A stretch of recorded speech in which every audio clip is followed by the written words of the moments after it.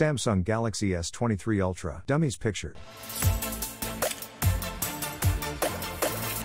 Hello guys, I hope you are all doing great. We are back. A number of significant Galaxy S23 related leaks have surfaced online, with TENAA disclosing important information on the Samsung Galaxy S23 Ultra and leaks providing a vast array of pictures depicting mock-ups of the standard S23, S23 Plus, and S23 Ultra. According to the TENAA listing, the S23 Ultra has been identified as the device with the model number SMS9180, and as per the screenshot, the device will feature an 8-core processor with a CPU frequency of up to 3.36 GHz optimized Snapdragon 8 Gen 2 and the option of 8GB or 12GB of RAM. Will present, along with the storage options, 256GB, 512GB, and 1TB. According to the reports, the S23 Ultra will have a 6.8-inch display and a 4855 mAh battery, while in terms of camera specifications, the device will apparently have a 12MP sensor at the front, even if there is some uncertainty regarding the primary camera equipment on the rear. An optical zoom factor of 10 times is also mentioned in the TENAA listing, along with the exact camera equipment, and the 4 sensors on the back are listed as 200,10800 and two 1200MP sensors. However, according to a number of sources, the arrangement is actually 108MP, two 12MP sensors and a 2MP sensor. Anyway, there is still a good chance that the S23 Ultra will feature a 200MP lens, because Samsung is said to have already verified this, and it's also conceivable that the TENAA post contains an error which would explain why 200 is listed before 10,800. Furthermore, it would seem unlikely for the South Korean firm to lower the resolution of any of the units, given that the S22 Ultra's main camera setup is 108MP, 10MP, 10MP, and 12MP, since another source chose a 200MP, two 10MP sensors, and 12MP definition. The accuracy of the listing interpretation at the time truly relied on it. Online users have also posted a sizable number of images of S23 dummy units, which feature numerous views of the standard S23, Galaxy S23 Plus, and Galaxy S23 Ultra designs, and it's probable that the dummy units were created using CAD drawings that case manufacturers and others used to plan for significant smartphone releases. The standard S23 and S23 Plus seem remarkably identical to their respective predecessors, with the exception that the integrated camera housing has been replaced by individual camera bumps, thus there are no design surprises to be found there. The fake device of the S23 Ultra also shares similarities with its predecessor in terms of appearance, but it also seems to have a much rumored flatter display. With that information said, I'll be ending the discussion for today. Let me know your thoughts in the comment section below as well. If you guys are new here, be sure to subscribe. The tech chat is over and I am out.